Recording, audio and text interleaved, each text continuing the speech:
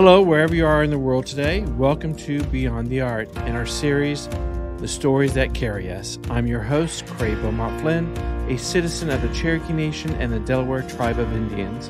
In each episode, we will discuss with various Native American artists, influencers, art leaders, and everyone in between their experiences, the communities they serve, and the translation and interpretation of the Native American art world today.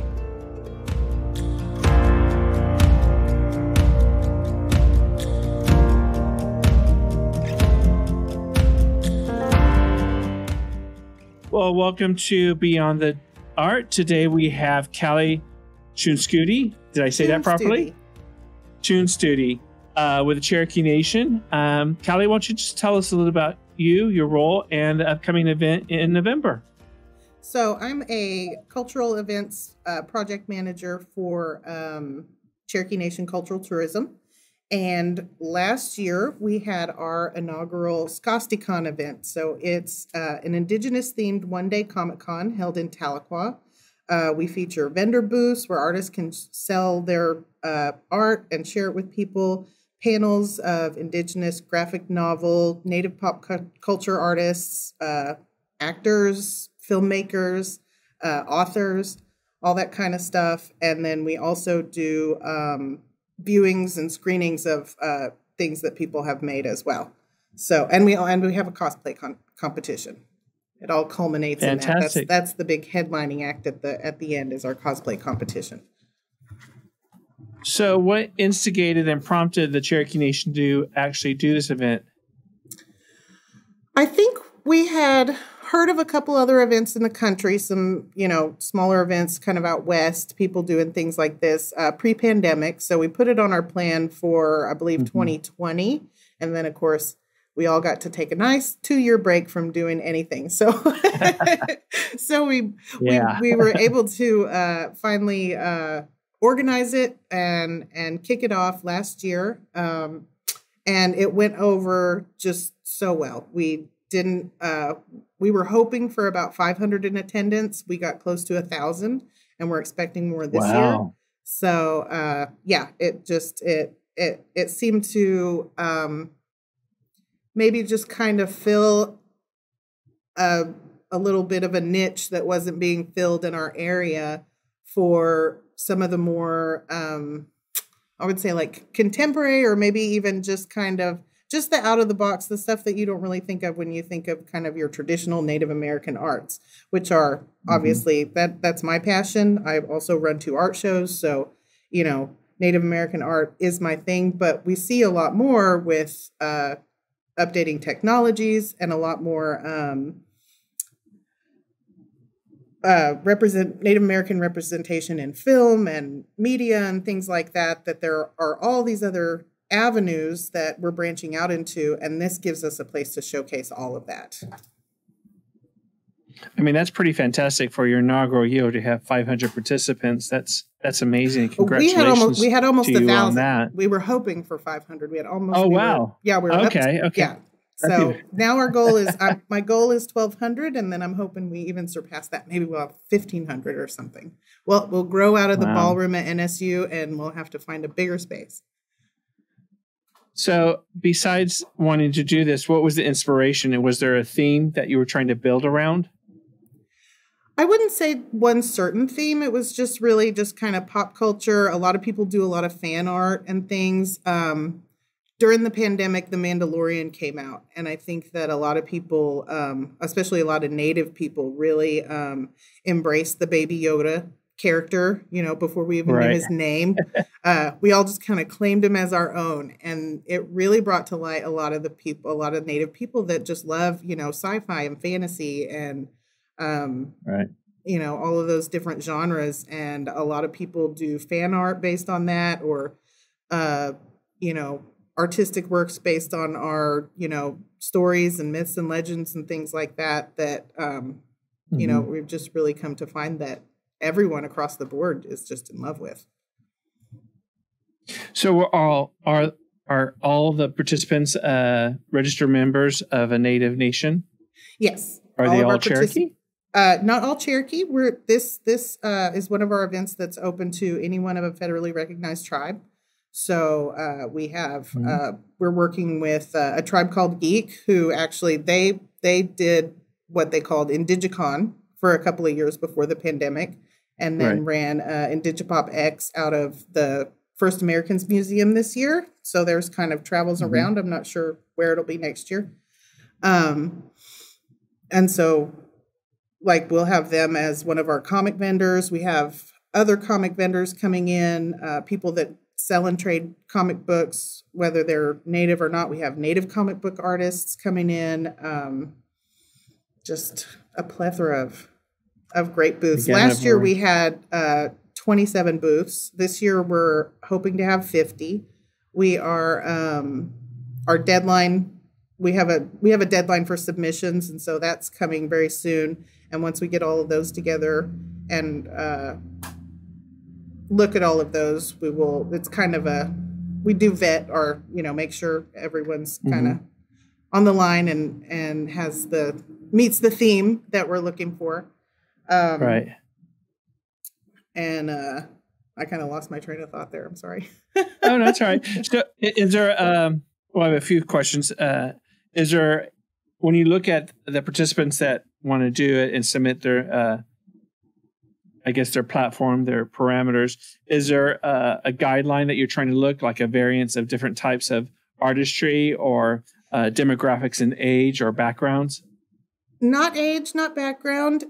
We have people, last year we had, people that made toys and things like that, and they were maybe a little bit older. But anyway, we don't even actually have an age limit. So we had people that came in. We've got like a father and daughter team that come in. They're both artists, so they brought both of their work. They're both digital artists. And really, like, we just try to keep an open mind. Just, anything that looks fun. And now, is this event free to the public? Is there a admission charge? Last year it was free to the public. This year we are going to have a very small admission fee for the day. It's $5. Except students will be free, and kids under 12 will be free. So. And when do you open, and what time do you close on November 4th? November 4th, it will run from noon to 7 p.m. Okay, fantastic. And where is it going to be held at? It's at the NSU Ballroom, Northeastern State University in Tahlequah, Oklahoma. It's the second floor of the University Center. They've got a big ballroom there. Fantastic. So do you think at some point when you do outgrow your space and participants, will it be more than just a one-day event? We're looking at that. We're looking at growing it into a 2-day event. We last year was really successful. This year will be even more robust with the single day, and I do anticipate it becoming like a full weekend and in a larger space. Fantastic. So what does SkasdiCon mean? What's the meaning behind that? Is kind of a slang or colloquial term in Cherokee. It doesn't have like a definition. It's kind of a slang Cherokee term for anything fun, ready to fight, kind of badass, like anything like that. So I'm sorry, I'm not sure if I should have said that word on the podcast. It's all right. No worries. We don't edit out or have a what is it called, Jesse? Where people say a certain word. Yeah, censor button. There you go. So what do you do particularly? How did you get involved with this? What was your participation and role in this event? I came onto the team in 2021, late 2020, and it was already kind of an idea they were kicking around. And so our main planning team is myself, Candace Bird Boney, and Tahlequah Llewellyn. So it was kind of on Candace's plate, and we realized it was going to be more than just one person could just, take ownership of, because there are so many different things. And I took an interest, and so we became the team that kind of does the big portion of the coordinating for it. We also, we have an amazing marketing team and everything that does, the marketing materials and the logo and everything came out of our Cherokee Nation marketing department, and they have just knocked it out of the park for us. Fantastic. So where was the most, I guess, people traveled from that were participating, since it's a wide variety? It was mostly regional. We did do a survey at the end, and we had people come from we had a couple people come from as far as Dallas, anywhere within driving range. This year, I think we don't have all of our celebrity guests solidified, but they're going to be pretty good. I just have to tell you, everyone's going to be very excited when we do get to announce those. And I wouldn't be surprised if the hotels don't book up for that weekend for people coming from even further out of town. Fantastic. So you had quite a number of participants. How many guests did you have attending the event last year? Did you do a head count? I'm sorry, do you mean like celebrity guests or? No, people admission guests. Admission. We were over 850. Yeah. So that's how many people came. We had 25 to 27 vendors. We had over 4 different panels. We hosted about 30 different people who came and spoke. Like last year we had a team, the Voices of Inagei, which is the Cherokee Nation animated children's show. And so all day we screened those the 2 episodes of that are out, and people were able to go into the room and just view those as they wanted to. And then we did a panel with a lot of the people that did the voices for that. That was really fun. We did a panel with Roy Boney Jr. and Lee Francis about working with Marvel, because if you follow Native art at all, I think everybody knows Roy at this point. And he's had the wonderful opportunity to work with Marvel and do some things like that. So this year we're wanting to really bring up more of that, bring people that have been able to achieve some of their artistic goals in these venues, and give their insights to the public and to youth that maybe aspire to do the same things. Mm-hmm. Who did you have a celebrity guest last year? Last year, our autograph selfie guest was Natalie Standing Cloud from Reservation Dogs, and she did a wonderful job. Yeah. We really enjoyed having her. And then we also did a book signing with Roy Boney. And he was on. He was actually on a couple of our panels because we worked closely with language programs. This year, we do have confirmed with Cherokee Nation Film Office. Jennifer Lauren will be there. And then they're also going to talk about some of the work that they're doing. We have, they're working on a project called The Origin of Strawberries, and it's a motion capture demo. So they're going to do a demonstration on how they do the motion capture technology in our film studio and things like that. So we do have that confirmed, amazing. But we have more to come, tons more. It's going to be a busy day. You're going to want to be there from noon to 7, the whole day. And we are going to have food trucks. Noon to 7. Yeah, we'll have food trucks so you can spend the whole day there. You won't even have to leave campus. Will this be native food or just a variety of different types of food? I don't think you can have a native event without a fry bread booth, like a fry bread Indian taco booth. So we'll definitely have one of those. I think we've got a couple of options that we're talking to, making sure. I don't want to put a name out there before we make sure that we book them, but we will not be Indian taco-less. And then, whatever else we can find. We'll have a couple of different options. Besides SkasdiCon, is there any other type of events coming up that you would like to mention and get the word out? Nothing in particular. We have a very robust schedule with cultural tourism. Anyone can go to visit CherokeeNation.com and check out any of the other events that we have. But SkasdiCon is definitely the one that my team is working on hard and heavy right now. Mm-hmm. So you mentioned that this event has a wide variety of different type of artistry. Is there any others that you're trying to build upon that maybe didn't last year have, like film or various other type of artists that you want to start expanding further for people to get involved with?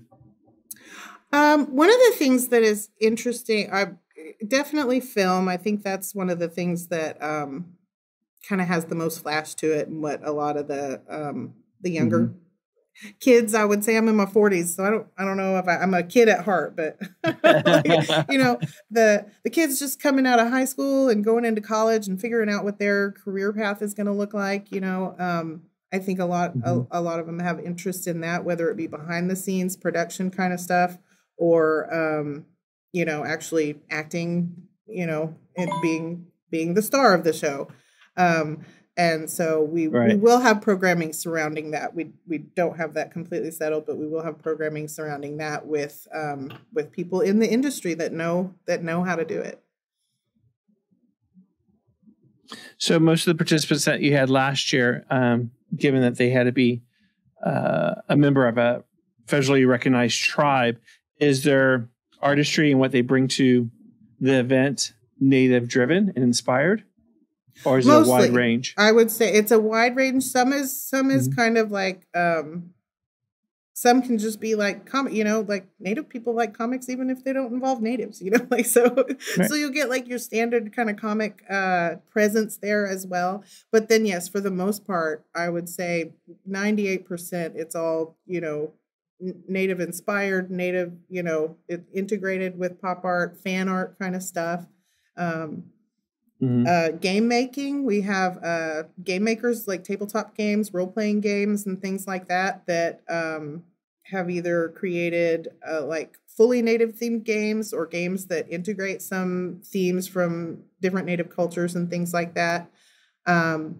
Last year we had Bob Hostler, and he's does a comic called The Bobcat that's really big. He was one of our bigger. A lot of people had interest in his booth. We're hoping, like I said, we haven't confirmed anyone, but I have high hopes that he'll be back this year as well. A lot of the artists that we had last year will be, I'd say, like 90% of the artists that we had last year have already signed up for this year. So, and many more. So you know how that works. When the deadline comes in, I'll get all the last ones on the last day.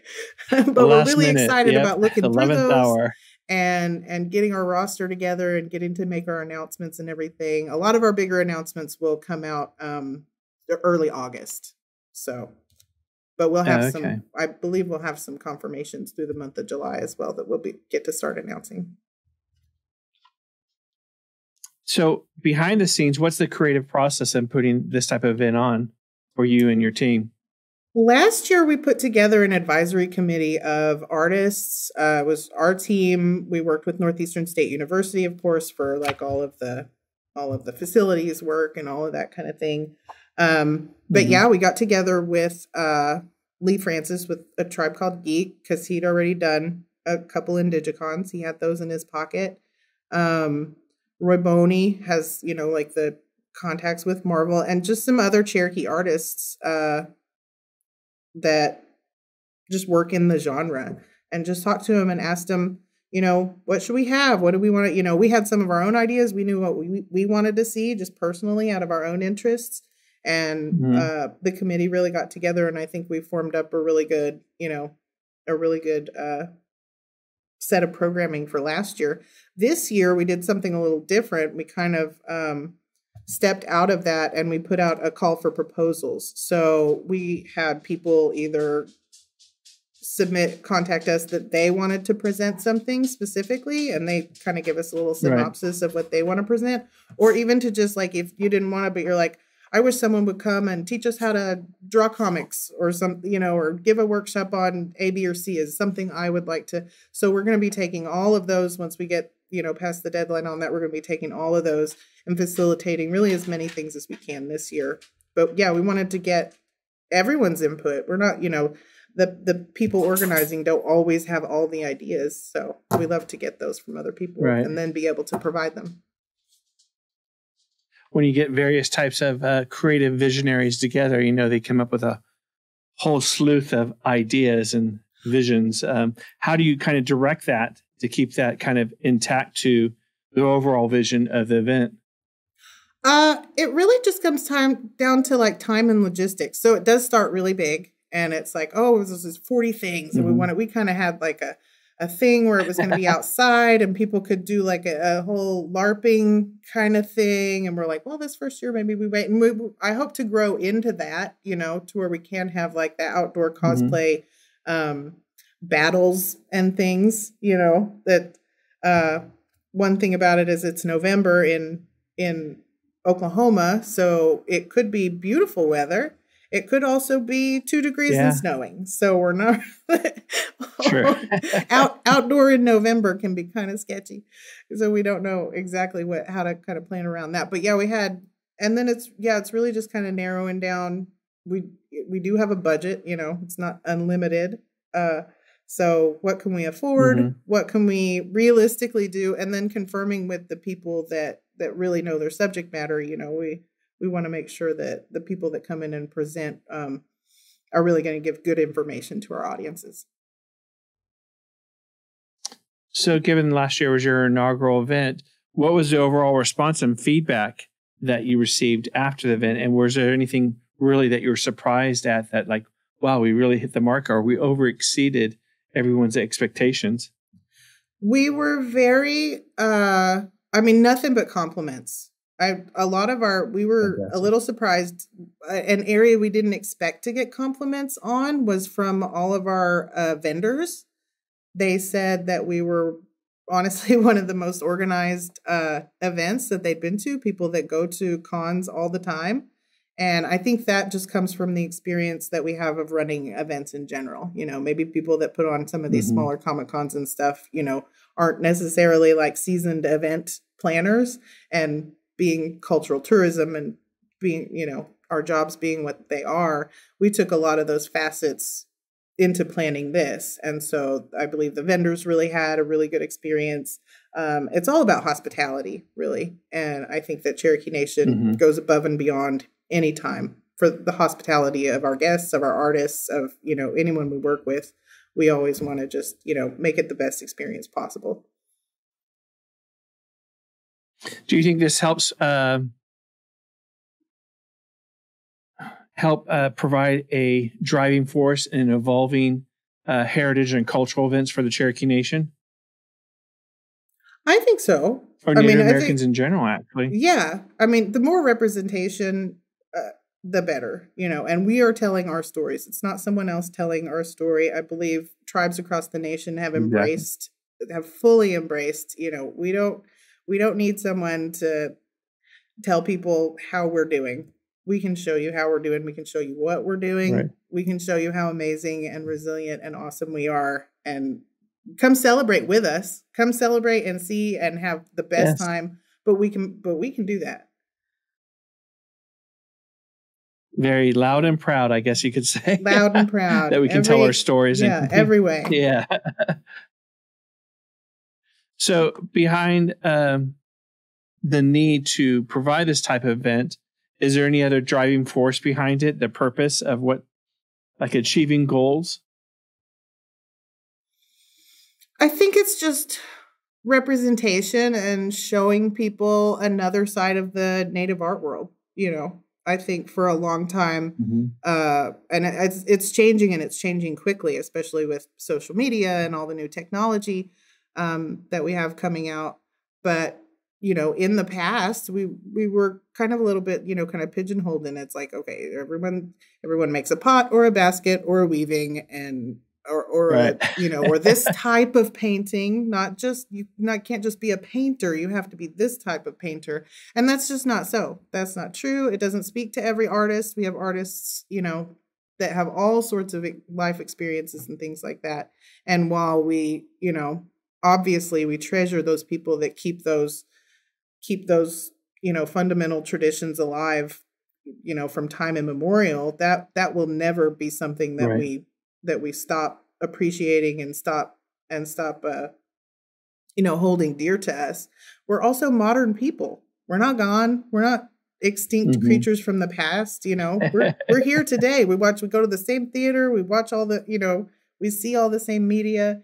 And so, you know, embracing that and having our own piece of that is really important to us. And we also love sharing it because that's what it's for. It's for entertainment and it's for fun. Absolutely. And I think, you know, because of the way things are in social media and just arts in general on a larger landscape, especially for Native Americans, the ebb and flow. You know, you have res dogs, you have fashion, you have the culinary arts that are focused on Native American culinary and some of the things. I think this makes perfect sense. You know, the time is now. Right. And as we grow, got to get on the bandwagon while we can. Get all those and get all those pieces and creating opportunities for Native people. You know, us creating this event is an economic driver for artists and creative people. You know, this is something that they come and, you know, make money at. This is something that they come and they share there and they gain exposure and they, you know, it's definitely, I feel like it's a win-win all the way around. So when you started this last year, was there a sector that you forgot about, or it's like, oh yeah, we should include this, or we should add this, or people knocking on your door and it's like, well, I do this as a craft or an art and bring them in this year?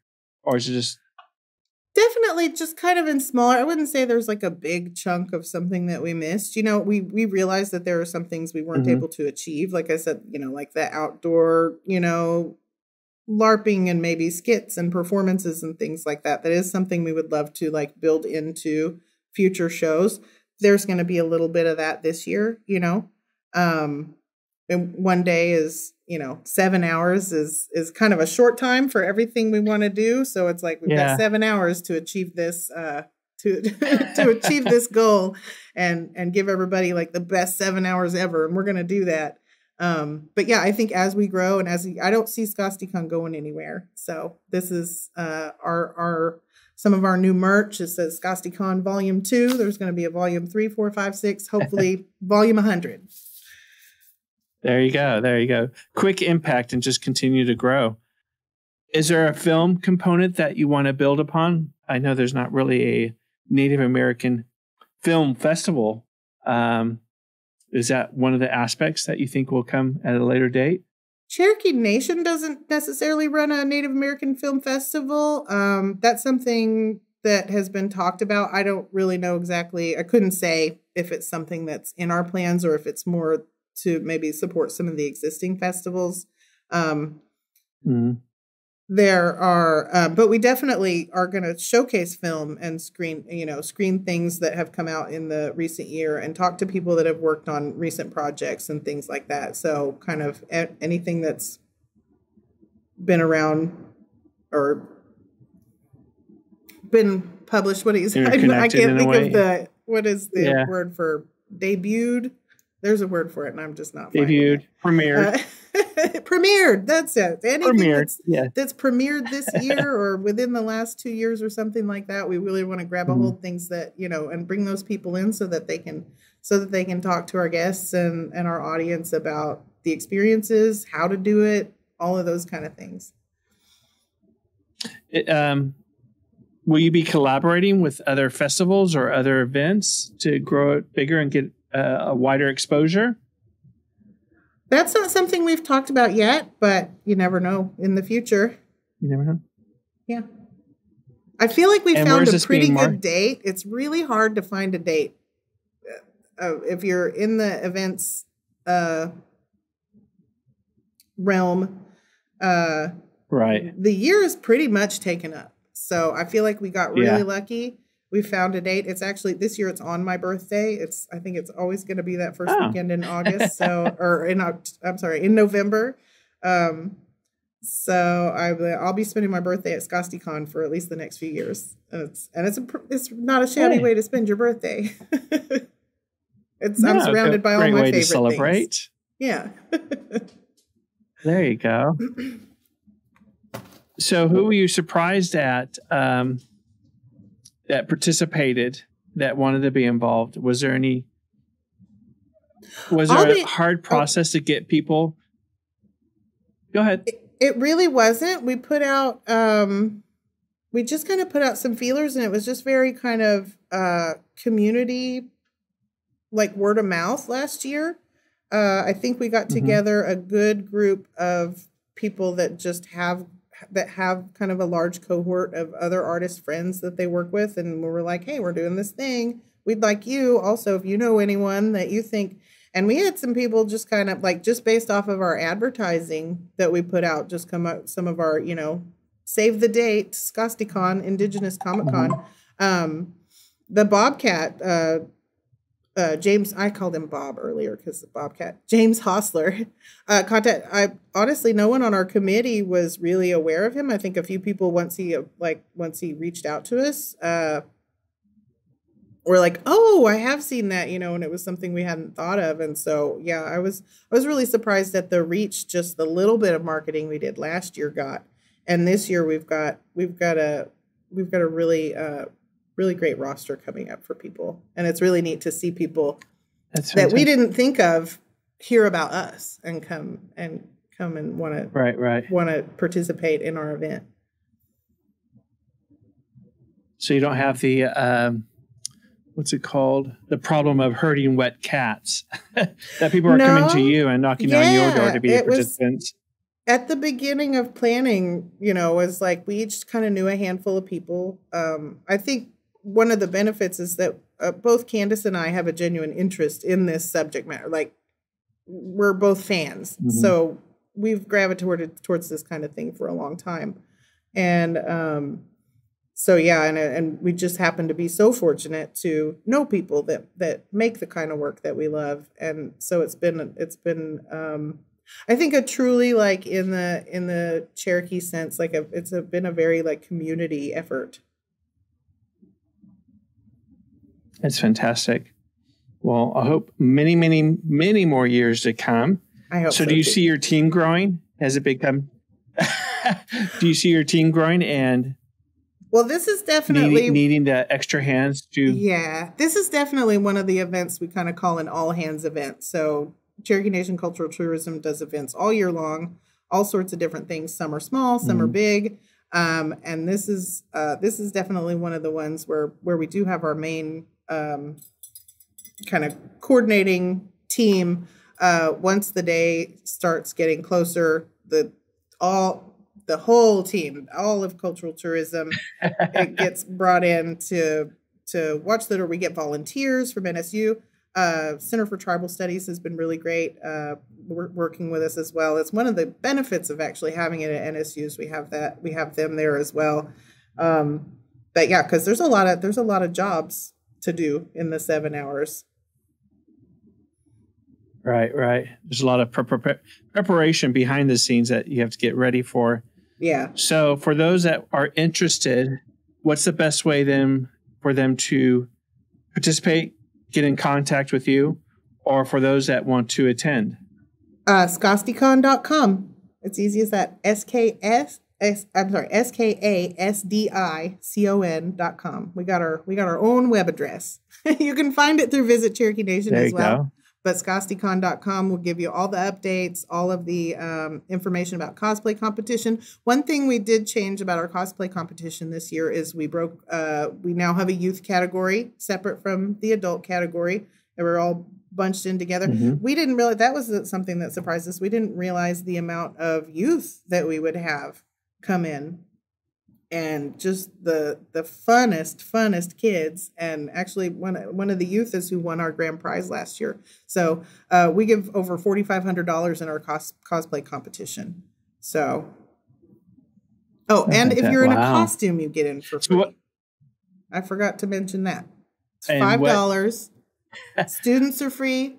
If you're in a costume, it's free, and 12 and under is free. What type of costume is it? A wide range, or whatever you feel like? Or whatever you feel like, any fandom. We had someone dressed as Gadget from Rescue Rangers. We had people from Native television shows, movies, comics. We had kind of an amalgam of the two. We had like a Native Sailor Moon it was great, and I can't wait to just see it grow more. But I was really surprised at the turnout we had for that. We had a really good turnout for our cosplay competition, and I can only see it growing. Fantastic.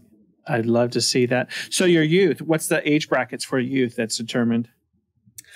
We do 15 and under is what we're calling the little kids, and the 16 and over is the big kids. So the big kids. Okay. yeah. So what else can you tell us about the event, Callie, or anything else with cultural tourism that you'd like to promote and share with our audience? I mean, just come out and have a good time. It's really one of, I don't know, it's one of the coolest events I've ever got to work on. And I've been doing events, art shows and things like that for a long time, which I still love. Don't get me wrong. But this one always gets me excited, just makes me smile from ear to ear. And I think anyone young and old would come out and find something really fun to, just a great entertaining day. And definitely check, if you're coming out of town, check the hotels, motels in the surrounding area of Tahlequah. We do have you can on get our a room. website. There's information for the hotels and things like that. So perfect. All right. Well, Callie, I appreciate your time today and being on our show. Anything before we close up that you would want to add and share with us? Not that I can think of right off. No? Okay. Well, for those that are listening, definitely try to attend the event this year, the 2.0, as you said. Volume 2. Volume 2, and watch it grow. And fantastic. Well, Callie, thank you for participating and being on our show. I appreciate your time, and best of luck and congratulations. Thanks, Cray. Thanks for talking to me today.